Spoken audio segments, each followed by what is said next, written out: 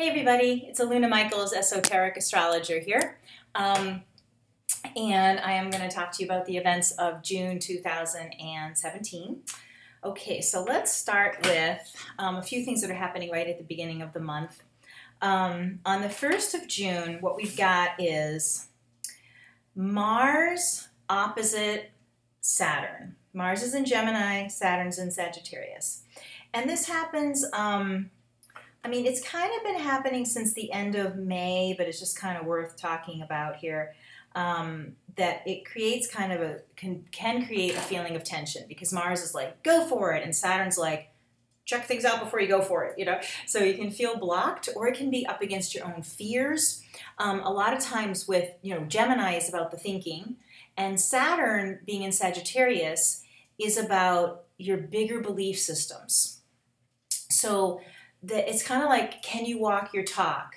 Do you believe in your own truth enough to try? Can you go past your fears? Can you break out of limited thinking?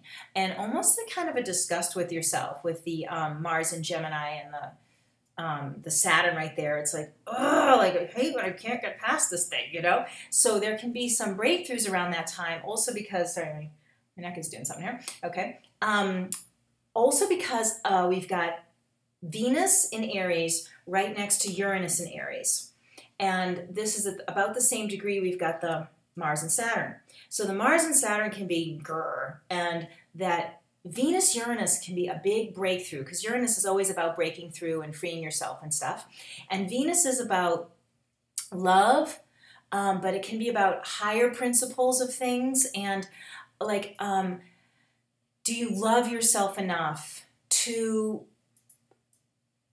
have the courage to move out of the box or go past the limitation or go over the obstacle, that that you're going to appreciate yourself because you try a little harder, because you, challenge yourself in that way.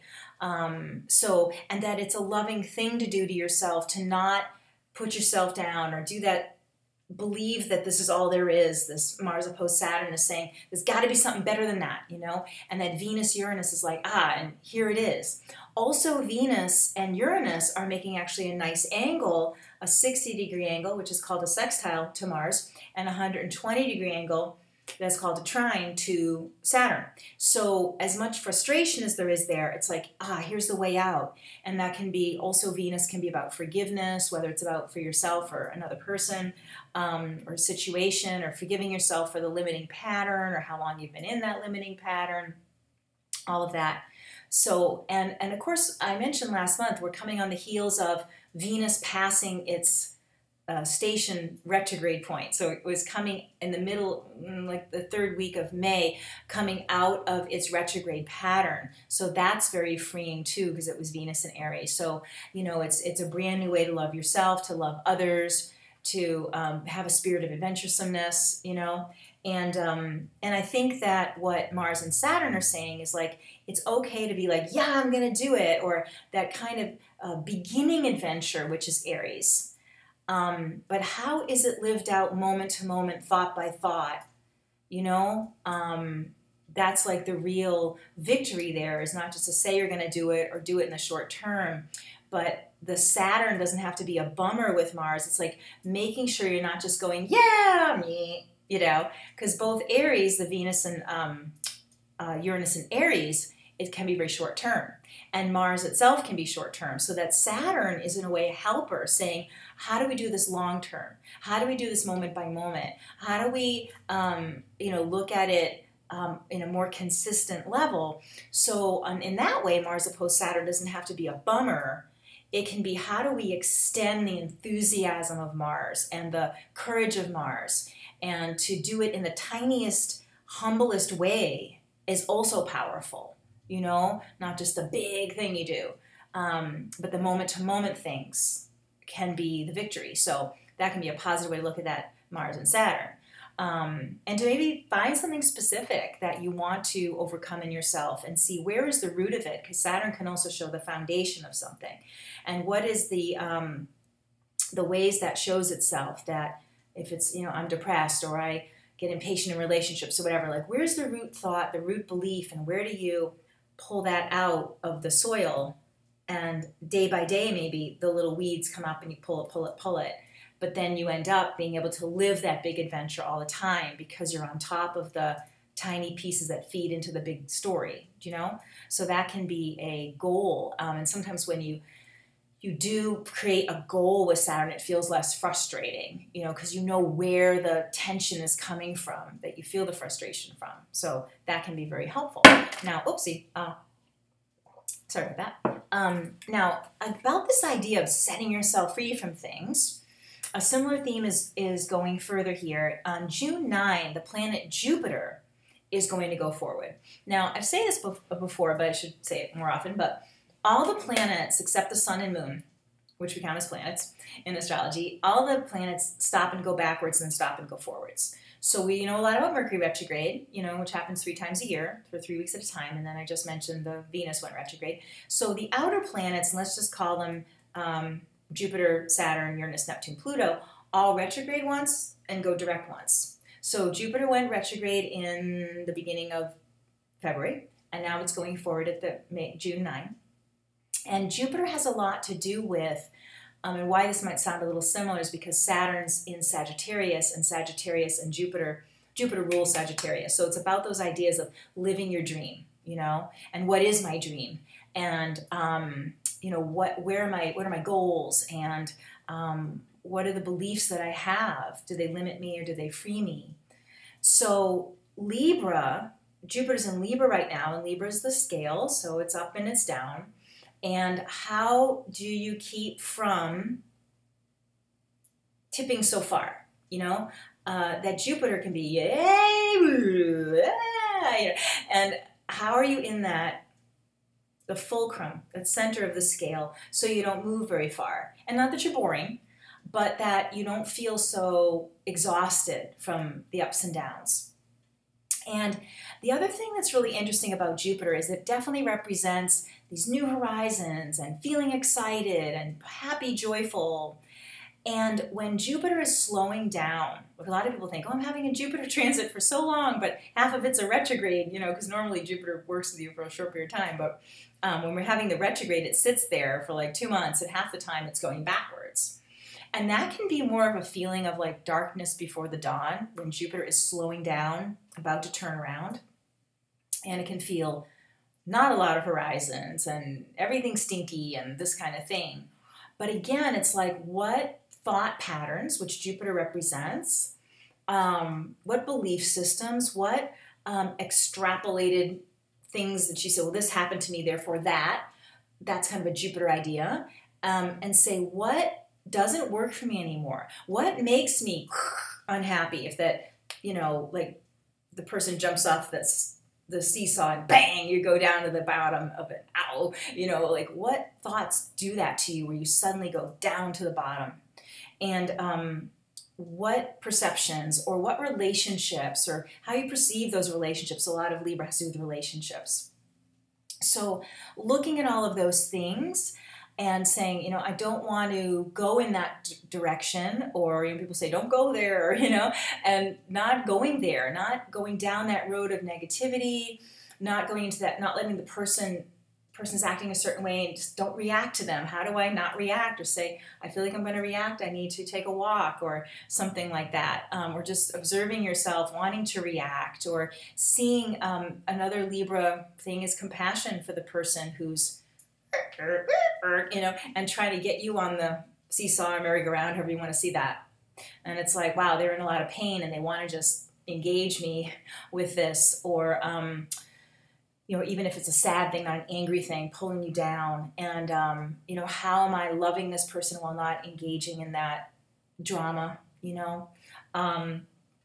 So also we can represent with relationships, like if there isn't drama in the relationship, what is it for? I know that's sort of a dark thought, but you know, Jupiter in Libra kind of says that, like, 'cause sometimes we can just get caught up in the romance and then the yeah, or the fighting and the making up, or grumpy at the partner or something like that.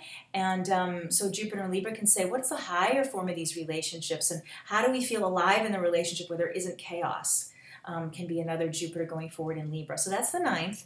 And that's, again, kind of wrapping into all this other stuff and giving yourself positive goals to set, about being loving to yourself and staying balanced and all of that. Okay, then we've got there's always somebody going retrograde, right? Neptune is going to go retrograde on the 14th of the month, and it's it's going, well, it's the 15th, I guess, but 14th, 15th, and it's going direct at 14 degrees of Pisces, if you care to know about that. So Neptune retrograde, Neptune in general is a planet about meditation, spiritual growth. It can be about how you fool yourself about things, Neptune's like about fog, so it's how you can put the wool over your own eyes or deceive yourself or things you hide from yourself, avoidant behaviors, addictions in the sense of escaping, like addictions from a compulsive aspect are more Pluto, but the escapist element is Neptune. And so when Neptune turns retrograde, it's looking at how you might avoid reality, or how you might, make it seem better, things seem better than it is, instead of addressing a problem and then actually having it be truly better than it is.